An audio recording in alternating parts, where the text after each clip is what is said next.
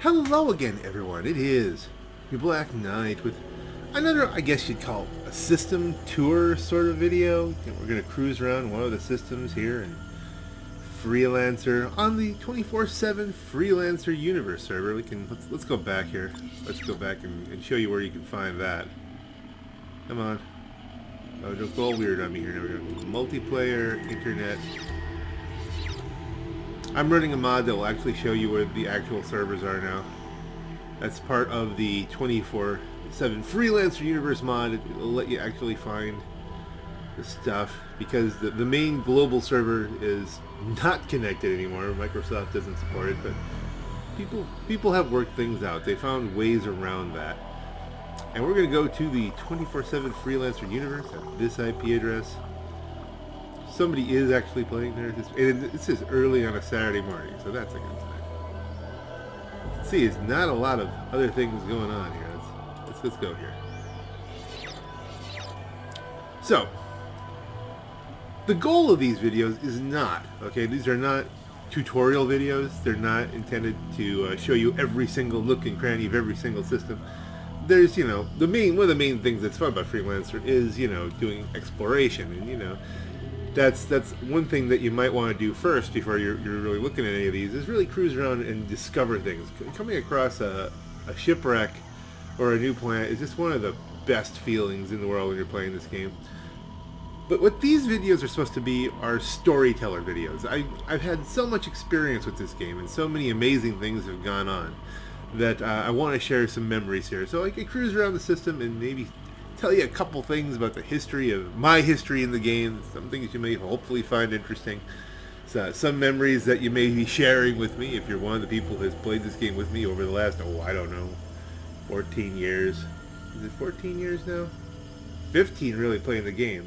Yeah, almost. It will be 15 probably in the fall. I'll be playing this game 15 years online.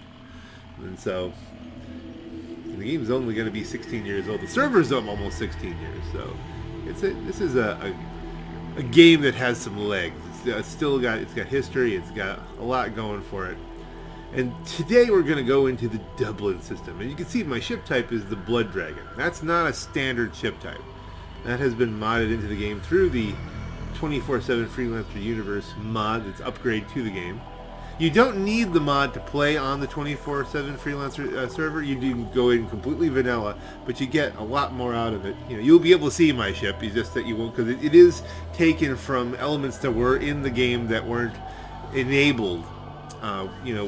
When the whole thing was released. But I mean, there are certain systems you won't be able to get to without the mod, and so it's better to load the mod up. But it's not that hard. So here's the Blood Dragon. Now the Blood Dragon is a very heavy fighter, and we can take a look at some of this. Let's go to ship repair here. Now you'll see that my starboard wing and port wing are trimmed. That is because, although it is a much more fetching craft with these huge wings that come out from the sides, it's also a much bigger target, and it's much more susceptible to missiles. If you have those wings out there, because of the way that Freelancer calculates missile damage, it applies the damage of the full damage of the missile to every element on the ship. So you're a much tougher ship if you take off stuff that doesn't matter. There's no weapons on those wings; they don't affect handling, and you get your full hull integrity if you repair the ship after you have somebody shoot them off for you. So this is a trimmed Blood Dragon, and if we look here at the weapons on it. It's got a Lancer and catapult missiles. It only has, level 8s for its gun missile. It's smaller level, locations, and it's got 8s and 9s. So we don't have any level. You can't put any class 10 weapons on it. So we can't put any Nomad guns. We can't put any of the named weapons, the Diamondbacks, stuff like that, the Cerberuses. But what you can do is you can mount a catapult and a Lancer on it, which are two smaller missiles, a class 7 and a class 5. Launch them together. Usually a Lancer missile will take a ship down on its own, but if it doesn't, if both missiles hit, that will usually take out a player. And I've mounted on it 4 Tizona del Cids. Now that actually is probably 4 Tizona del Cids. That's actually probably overkill. You know, because 2 Tizonas pretty well take a shield down on its own. But the Tizona does a lot of nice things. It not only takes out your shield energy, it also will drain your gun energy. So you can really, you know, if someone's not using, you know, nomads, it'll make their other guns turn off, so that they can't shoot at you. So it's an interesting weapon. I mean, nomad guns will still work, but everything else gets drained out, and they have to wait for things to recharge. So if you can pound somebody with this, you can really get them in a nice position to get rid of them with the missiles. It's got a Hornet cruise disruptor, so it can take out any missiles that are coming at me, or you know, make sure that someone can't go into cruise. It's got a Ripper mine on it, biggest mine in the game, and it's a mine that you can only get by looting a wreck up for somewhere up in Omicron Alpha, I believe, is the only place you can get that. It's been a while. I think that's where it's at. You can see I have a full missile allotment here. It's running a barrier, a heavy fighter shield, which is interesting. It's a molecular-based shield, which is good against certain things. You know, if you have a positron-based shield, it's extremely susceptible to the Tizona del Cid. So it's you know, it's worth it to get a molecular-based shield, just so that, you know, if someone's blasting Tizonas at you. Now there are other shield weapons that have been modded into the game that are set up for, you know, to especially be effective against molecular-based shields, but they're not as popular as it is. So, you know, that's why we've got a barrier here. At some point, what you can do is you can get a graviton-based one, which to get a graviton-based shield, you have to actually donate to the server, and at some point, I may do that and get a graviton there. But for right, you know, actually, I have donated to the server. I just haven't asked for one. So it's a matter of, you know, when that becomes important to me. If I ever decide that I really need a graviton-based shield, which has a little bit more, a little more power to it. But there are, you know, graviton-based weapons that are extremely effective against a graviton-based shield. So, and they're kind of popular. You know, the Krakens, you're going to run into Krakens. So I haven't made it a priority to swap this out yet. And there's that. Well, I think we're full here. Now, are we not full? We have, okay, here we go. Let's get that full. Cargo hold. There you go. That's everything. We are now maxed out. 26 and 63. Kind of odd numbers, but that's what's balanced for the ship, I gather. So here we are. Let's look at the map. We are in Dublin. As you can see, I haven't really explored necessarily everything here. There are some things that we can still find together. The main purpose of this video is to discuss where we are right now, McDonald Base. Let's read the description. McDonald Base, Dublin system. Class Dunsinane. Gravity complete. Docking, yes. Amenities, yes. Population, 10,000. Never figured out where they could fit all the people on these things, but I guess they're all snuggled in there. No ships for sale. They're selling light arms. They're buying mocks, so if you can get mocks from someplace and run it in here, it's a good landing place. Consumer goods, engine components. It shows all the equipment they have for sale. There's some interesting mixes of stuff here. That Ripper is a different Ripper than the Ripper mine. It's a different weapon. Now, this description. McDonald Base is a military intelligence installation dedicated to the pursuit of advanced information and weapons technology. Named after war hero and spy master Andrew McDonald, McDonald Base is the headquarters station of those masters of the spycraft, Bretonnian Intelligence, BI-6. BI-6 is constantly on the lookout for any information, research, or new developments that can be incorporated into the defensive and offensive capabilities of the Bretonnian Armed Forces. A special priority is placed on any information regarding nomad activities.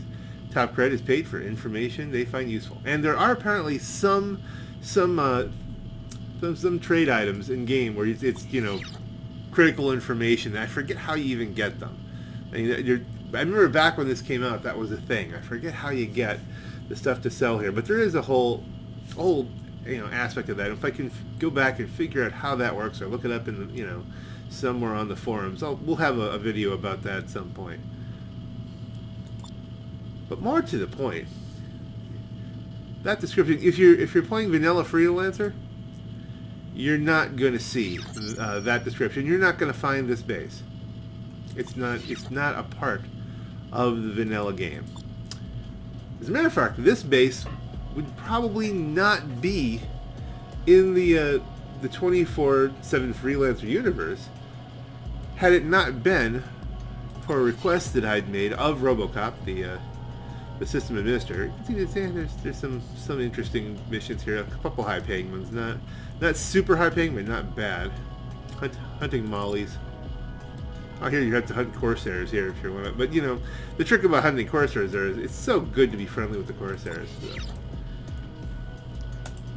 So let's get on with the act. We've got all the prologue down here. Let's take a look outside and get on with the story.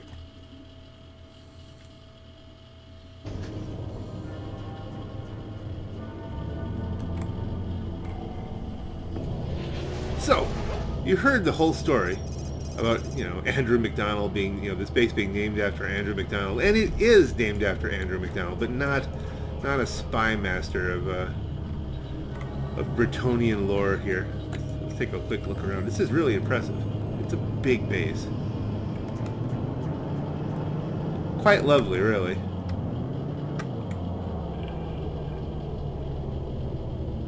Looks like it has some kind of manufacturing capabilities.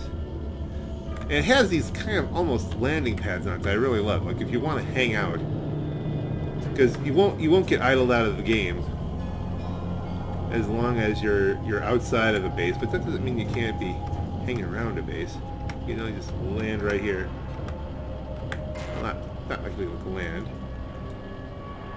But you can just kind of hang out and look around at things.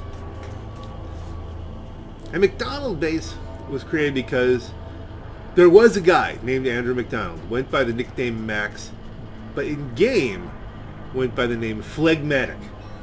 A few other Matic names. I think he had Automatic and, you know, any kind of pun that you could go with. He certainly did love his puns.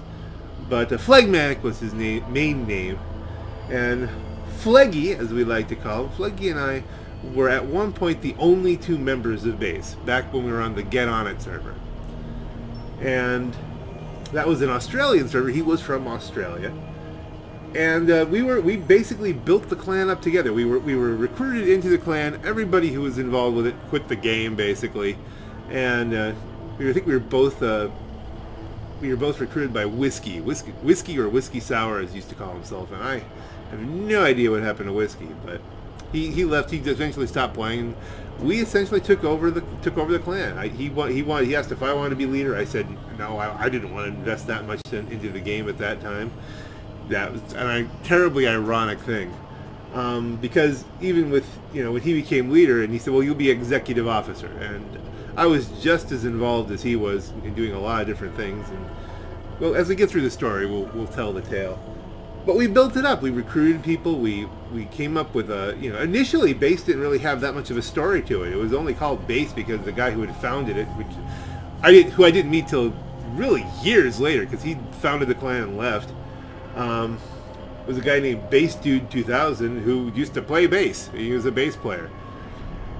So, you know, the clan didn't really. The only reason he formed the clan was because he had problems with, I believe it was the Outlaws. And so he made a clan so he could get people to defend him and stuff. It was the story that I'd heard. I think that was the story on it.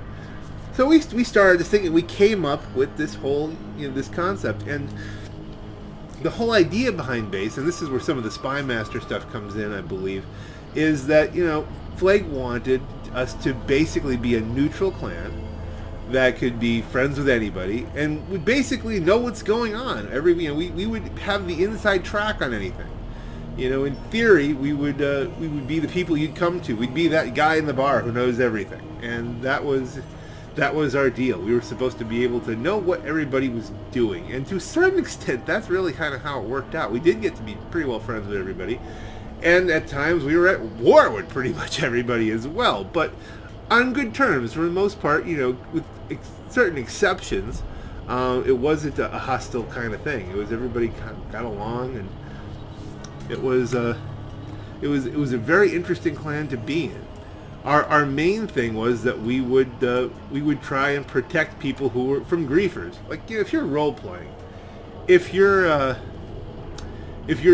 cop and then you're fighting with someone who's a pirate, well, you know, that's one thing. You're role playing. This is what everybody expects. If you're just a trader and you've got someone who's just killing you over and over again and won't let you leave a base, you know, this isn't like, you know, this is just, they're just trying to keep you from making money and keep you from getting ships together. And, you know, some of those guys, it was like, you know, yes, they were role-playing. It was definitely not like the random griefers that you'll see online nowadays. They were actually role-playing as pirates and trying to, you know, tax people and do things like that. And some people, really, they didn't have the money to pay the taxes and they couldn't get off the bases. And so what we would do is go and basically be cannon fodder for the pirates. We got good after a while. We could shoot them down. But the main thing wasn't even to win. The main thing was that if you distracted the pirates, then the traders could get away. You know, or the lower level. Sometimes you'd have somebody who's just harassing lower level players. We would try and intervene with that, and it was a good kind of thing. We came up. I can't remember which one of us, we hashed out what base would mean. We had to come up with an acronym. So the thought was base and system services. That's where that came from. Because therefore we would just be, hey, listen, if you're in a system, if you've got, you know, if there's a base like this where you're being harassed and someone's trapping you in the base, then you could have our services. We would come and help you escape. That was kind of our thing, base and system services, and that's where it all came from. And Fleggy and I hashed that out, and we turned it into something. We got some we made it a priority to recruit people, not based on what skill they had in game, which is not how you normally do these things. And we didn't recruit randomly either. What we did was we recruited people who were not jerks. Like, if you were, we really recruited based on personality. And what we ended up with was a group of people that I'm still friends with today because they're all such great people. I mean, they really were just fun people to hang out with and game with. And, you know, it's unfortunate that most of them are several thousand miles away from me physically, but you know, that's the nature of online gaming anyway. But, you know, I have gotten to meet some of the wonderful people from other countries, and it's really, you know, they're all cool. They're just as cool as they are in real life as they are in game. And it was a wonderful concept, and I've never seen anyone, I've never seen any other clans do that. I've never seen other, now I guess you call them crews. Now that's the common thing. Back in the day, clan was the term that came out of Call of Duty. And that's, you know, why we have that little base at the front of our name. That was what you did. You use the first few letters of your name to show your team. And so we created base together. We kind of refounded it on actual principles, and things went, you know, very well. And for some years we were very competitive with systems battles and stuff like that. And, you know, we didn't always win, but we didn't always lose either. And we had some very big victories. But there's a reason, you know, that's not enough to have a base named after you. It's just not. There's more to the story, and it does take kind of a turn. You know, Flegg had some, you know, everybody has their demons that they battle and their problems. And I'm not going to go into Flegg's. We used to spend a lot of time talking about that stuff. And I really thought that he'd beaten them all. I mean, he'd really done a lot of stuff where he was on the right track with everything, and things were going well for him. And he took some time off from the game where he wasn't playing as much. And there was before all that, there was a point where he'd gotten into a massive row with the admins. The admins used to play under the clan tag Bob, the Band of Brothers, and they were a police clan. And we were neutral, and they claimed one of our systems and got into, because they changed the rules where you could claim systems as long as they were adjacent to yours. And so they essentially, you know, started a war with us. So we fought them for really until the server closed. But there was some dispute over something. I don't remember what it was. I can't remember. Was it something about somebody cheating on something, or there was a perception of that, or is there something where it seemed like the admins were giving, you know, favor to something else? You know, it was like it wasn't a fair approach to something in the game. I was something on the forums. I forget.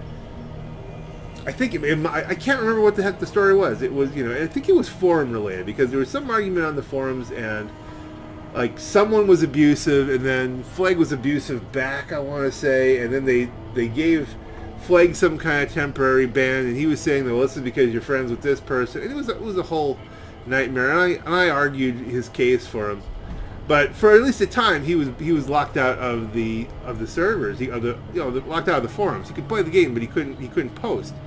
Which, to be a leader of a clan, you have to be able to post, otherwise you can't organize battles. So, therefore, we swapped roles. I became leader of base, and he became executive officer, and I was able to make the arrangements. So, that's where all that began. I've been leader of base since, let's see, what year was that? 06? 2006? Something along those lines. 06 or 07, somewhere in there. And that began to where it kind of soured his feeling with the game to a certain extent. He was active for a while, and, you know, we were still friends. But after a while, he kind of stopped playing regularly. So things progressed. We had, you know, we got people. Things were going well. And at one point, we took New York. New York is the central system of the game. We can pull this up here. If we look at the map, let's see, pull the main map. This is the New York system. You can see it's dead center in the middle of everything. And to take that, I believe we had to own. We were working out of Bering. Bering was our old home system. We're going to do a whole video on Bering. And we had to work our way. We had to take Texas back. Texas was the system we'd owned originally. We owned Texas. We had these three systems: Texas, Bering, and Hudson. Those were because originally you could have three systems, and was it Hudson? Or do we have a third one? Because they didn't have to be connected once upon a time. Boy, it's been so long. But our main systems, the ones that we were really attached to, you know what? It might have even been this in Hamburg, one of those kind of things. But we worked our way. We had a bunch of systems here, and we took New York. We've taken New York a couple times. We took them as the allies of Draco, but this time we took it as base. New York became a base system. And that was huge. That was like a big thing in game. It was really incredible. And I messaged him through our forums, because we have our own forums, still have it up. And I told him, matter of fact, I could probably look up what this date is, but it's not pertinent. And I told him that we'd won. And the reply that I got back just absolutely crushed me. I got a message back that said, "This is Max's father. Max has committed suicide. Please don't message anymore." Now, I'm not going to go into the devastation, the absolute devastation that caused on the server, although I really should, because you know what? Here we are. We're a whole bunch of people who never met this man. And we've only ever, talked on TeamSpeak or typed at each other. And it was absolutely, I'm not one who weeps openly very easily. I couldn't. I was just completely devastated. It was just one of the most devastating things that you could. It was just unbelievable. I was surprised.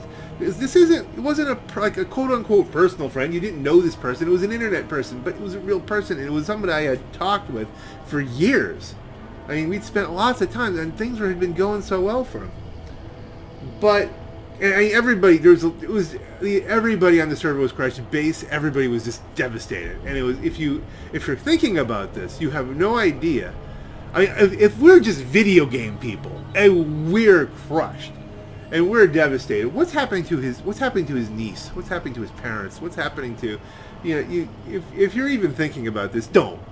There's no reason to go for a permanent solution to a temporary problem, and all problems are temporary. No matter what they are, you can work around them, you can find a solution. Talk to somebody. Don't do this. Now, that having been said, there was one player in game who was from the same area that he was. And I don't remember if he knew him in real life, but he may have. But he at least knew well enough he was from the same town or something around there. And he said, "Look, I'm not sure he's killed himself. I can't find anything about him being dead. Can't find an obit or anything like that. But his house just was in the paper, and it was sold for like something, I think it was $700,000. And he had a pretty big house. It was, as I recall, I actually was able to find it on on Google Maps, which was the weirdest thing because I'd seen pictures of it because he had pictures on his photo bucket. If anybody remembers photo bucket, just a picture of the front. I'm like, I remember one night I was just really depressed about the whole thing. And I'm like, I wonder if I could find his house. And the weird thing is it took me all of 5 minutes. I know it was when I went to where I thought it was in Street View. It matched the picture of his house exactly, except for the fact that there was a sold sign on the front yard. So that was freaky. So that he wasn't there anymore, of course, but he's gone. But how was he gone? Was this an internet suicide? Which, man, if you wanted to stop playing the game, if you want to stop talking with everybody, just say, "Look, I'm done here. Don't talk to me anymore. You know, don't do this." This was just terrible. That having been said, if you know, Flag, if you're alive, all right, and that's the basis that I work on anymore. Is I'm just going to imagine forever that this was an internet suicide and not a real suicide. That you just decided that you had to get away from the game for whatever reason. And I can understand why some reasons why you might have had to get away from the game. I can understand all that. But all is forgiven, and you know, you ever want to come back, you know, it's, you know, if you ever want to talk again, you know, I'm here. But now we're getting around back to the base, because what happened was I told Robo, I said, look, you know, there's this guy, and I think he was looking for ideas for bases. I don't remember how it came up, but you know, maybe I just came out of the blue. I said, there's this guy who I used to play with, and you know, as far as I know, he's dead. I mean, he's just, you know, he's gone. And if he's not dead, he's dead to me because he's cut himself off from me as much as he possibly can for whatever reason. I always worried because there was a new guy who's a little bit, he was artistically inclined and he wanted to do stuff for the clan, and I was trying to encourage him along with stuff. And I remember I changed the logo for, you know, our logo from on the clan page from one that Fleggy had made to one that he'd made. And I never really talked to him again. I always wondered, did he get mad at me because I changed the logo? I mean, I was just, you know, I sent him a whole letter explaining what I was trying to do there. And I often wondered, did he just get, you know, mad at me and you know, hopefully he could forgive me for that. I mean, we don't use it anymore. We still use the one that he, you know, the guy kind of soured on us, as I recall. I think he stopped playing with us, or there was something where he didn't work out, and we changed it back. But I don't know. I'll never. It's one of those things where you try to figure out what the hell happened, what was the trigger, and so anyway, I talked to RoboCop. I said, look, could you put something? It doesn't have to be much, but could you put something up there, name it after this guy? And Robo, well, he did, and he came up with this whole thing, and it's really, you know, kind of a wonderful base here. You know, it's really beautiful. And it's something that, you know, I have, you know, for as long as the system is available, and for as long as I have these videos, it's something that I have to remember by, you know, because it's truly a depressing story for the most part. But I mean, this is at the core of the history of base. It's one of the things that, you know, we all know about. We all know about Fleggy. Andrew Max McDonald.